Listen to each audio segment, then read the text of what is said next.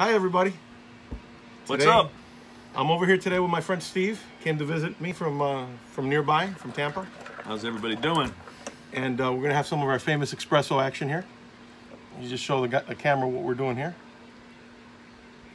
Fresh espresso. Steve Cuban loves style. his Italian / Cuban Cuban espresso. My buddy's from Brooklyn. Been in Florida a long time, but we still have the same traditions and everything. Salud. Salud. Yeah. I figured Delicious. thank you. Yep. I figured we'd make a little video today, and we're going to talk about the tarpon sponger again. It is the Perfecto with the 3 different wrappers. Some people have compared it to some famous brand name cigars that we're not going to mention. No, it's a beautiful shape. What do you think Beautiful about it? presentation. I love the three wrapper blend. The detail. I'm going to cut mine. Yeah, awesome. Do a little V-cut. I'm going to do a V-cut as well on this one. You want to borrow that? You got your Got cutter mine there? right here. Cook it real good. Perfect. I hadn't seen my buddy in a while, and I got to say, Steve is actually a dear friend of mine and an old customer going back, I don't know, 12, 13 well, whenever you started, I remember about, yeah, you 12, 13 years. Originally, through another friend of ours, Eddie, introduced me to Arnold probably about 12 years. Whenever you were kind of first getting going here. You got it? Yeah, that's right. We were actually 2 doors down at the time, where the bar is today. Same location, just 2 doors down. Yeah. A little smaller over there, I think it was. This is a better spot, I think. Corner premium location. We got the corner, Better more visibility. Just a better spot. Yep. Steve is actually a dear friend of ours. Like I said, my dad loved you, loved talking to you, and just some great stories. Ramon was a wonderful man, wonderful human being. You always felt like you were coming here and seeing like one of my uncles or family. That's how he he was. felt about He you was guys, family to me. You and Eddie Fred. But, Biagio, the rest of the gang. everybody, yeah, we always man. sat out front, played dominoes, smoked cigars on the sidewalk, on the patio. We got some stories. Yeah, oh yeah, a lot of good times. Oh my God. And the good times will continue. They're not They going will to end. continue. It's just, Hopefully this whole thing will pass and life will go back to normal at some point. In the meanwhile, we'll still smoke cigars and enjoy ourselves. And no, just, good off the beginning light. Like it a lot so far. Now today's actually a really great day for me because We just let me show the camera. We were featured in the local paper. It's called The Beacon, and it is about the mural that I know a lot of you guys have seen. The mural in our other videos. Mark's been working on it, and you just happened to be in the area, and I told you about it. And you're like, I'm coming down. I was wondering what all the chaos was in the streets. People going crazy with these newspapers, like running around getting them, and it's like, that's funny. It's a great story. It's just funny. Mark did a beautiful job on that mural with your influence. And, He sure did. I love it. I Yeah, love it looks great.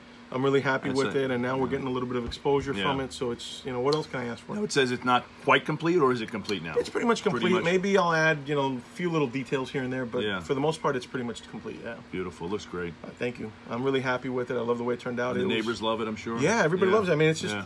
my own little concoction. It's an idea between, Tarpon Springs and Cuba, them together. Mark kind of brought it to life, which is just great. Yeah. And I think it's a fitting tribute, and I dedicated it to my dad because, he loved history so much, and the history behind Cuba and Tarpon Springs and the connection. It was just There's a lot of history in this area. There really From is. Tampa to Tarpon, all in between. This is basically cigar town, Cigar town. City is Tampa. And but, sponges.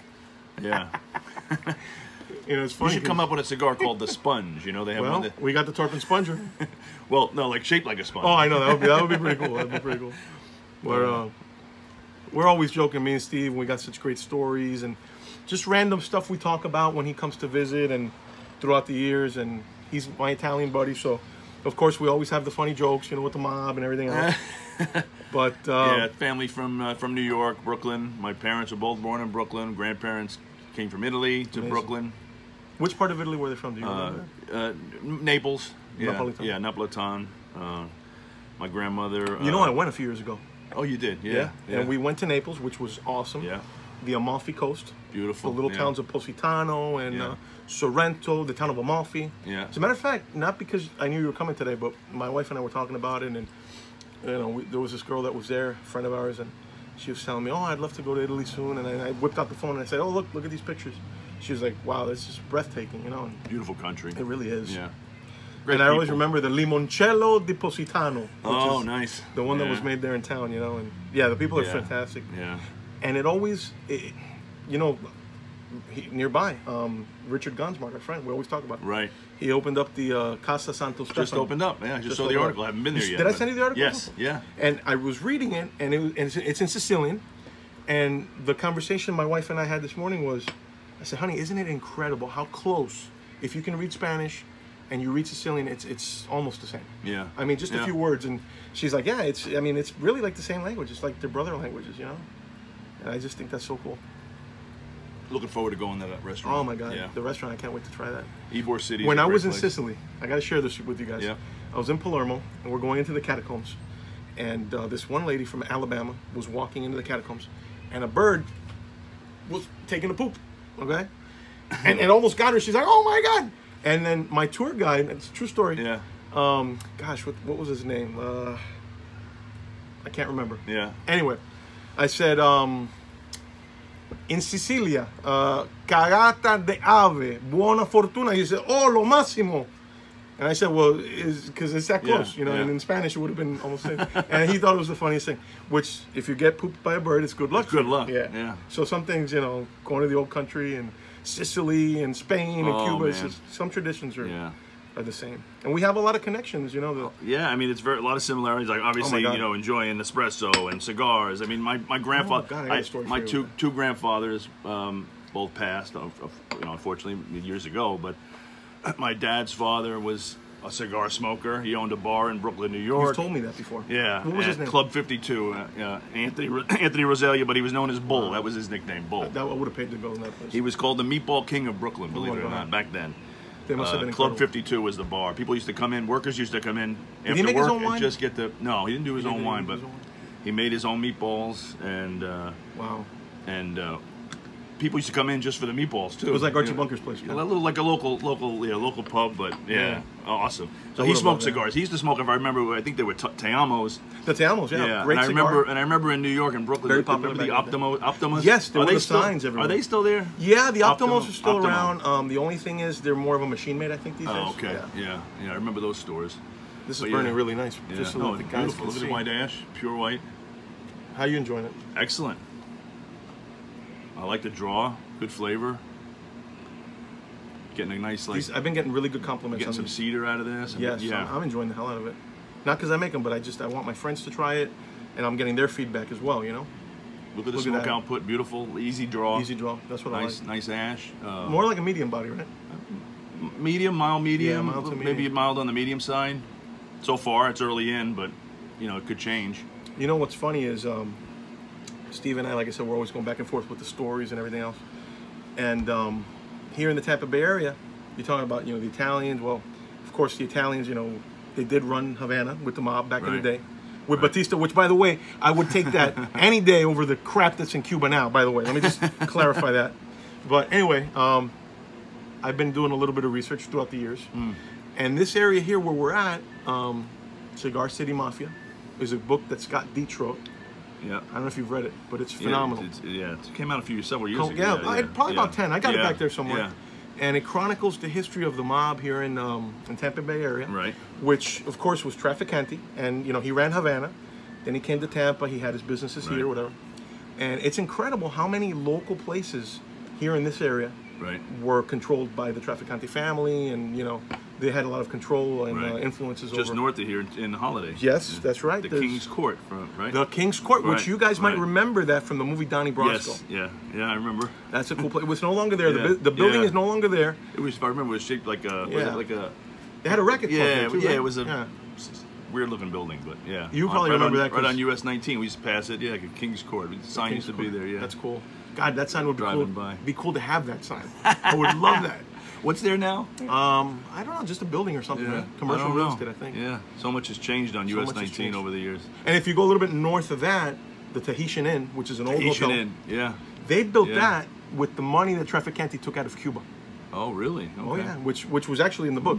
When he went into jail, Castro, he was playing both sides. He was supporting the rebels, and he was a Batista guy. Of course, he had the Hotel Riviera, and he thought that by helping Fidel with the revolution, they weren't going to touch his casinos. Well, he was wrong. When Castro took over, the first thing he did, one of the first things was, go get me that guy, that Santo Traficante guy. And he put him in jail. True story. And somehow Traficante, with his money and his influence, was able to bribe a guard and get him out. Okay, and then he got on the first plane to Hillsborough County, and Wow. you know, the rest is history. But anyway, he built a Tahitian Inn with the money from Cuba, which back then was like $250,000, Amazing. which was a lot of cash back then. And all this leads back to cigars because they all smoke cigars, they all right? smoke cigars. Yeah, they all smoke cigars. I mean, they love cigars. Yeah, who the hell doesn't love cigars? I mean, it's a good Frank time. Sinatra, did he smoke cigars? I'll tell you a story about him. Yeah. The mob convention in Havana. Yeah. They called that the summit or something when they did that. Yeah. The big rally or convention or whatever. Meyer Lansky, all the big guys.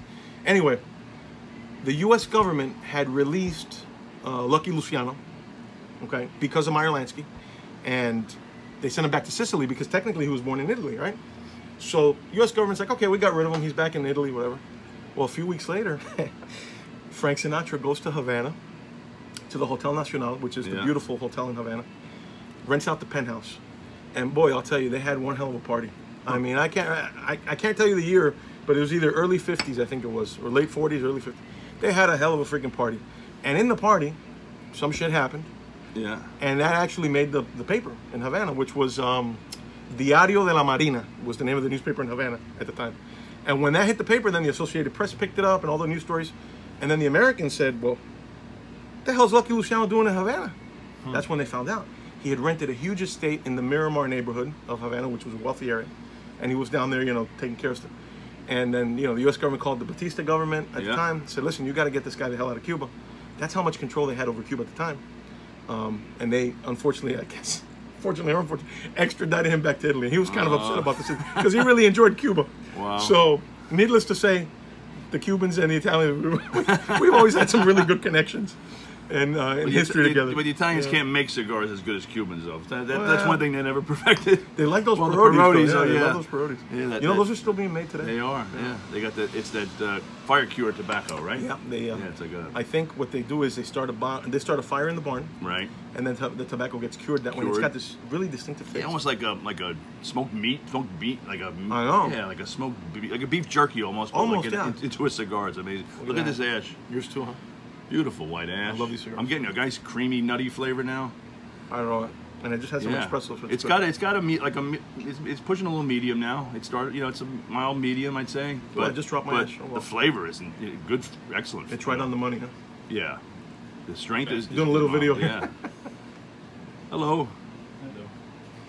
But anyway, we always have some great conversation, and we talk about history, and of course I got a lot of great friends up in the Northeast. Yeah. Maybe we'll play dominoes next time I'm here too. Remember in Scarface when he says, "So that thing I did for you in Freedom Town, what was that? A game of dominoes?" Remember? Is there anything else you want to add? No, just I'm happy I'm here, and you know, we're in late November now in Florida. The weather for the next 5-6 months is gonna be perfect. Great. It's only gonna get better. Smoking cigars, this is the time of year. If you're not in Florida, come down, you know, and relax. Come over here to Tarpon Springs. Thank you. You know, if you haven't met Arnold yet, definitely meet Arnold. He'll tell you a lot of these stories, same kind of stories, but I just love to talk to you guys. You got a lot of history, and I enjoy it. And you know, it's I enjoy a good company. time, and great cigars. That's, you know, thank you very definitely, much. and he takes pride in what he does here. And this Tarpon Sponger is amazing. And look at that. I'm gonna see if I can get that ash right to the band. Anyway, everybody, thanks for tuning in. All right, thank you. Take care. Happy Thanksgiving, everyone.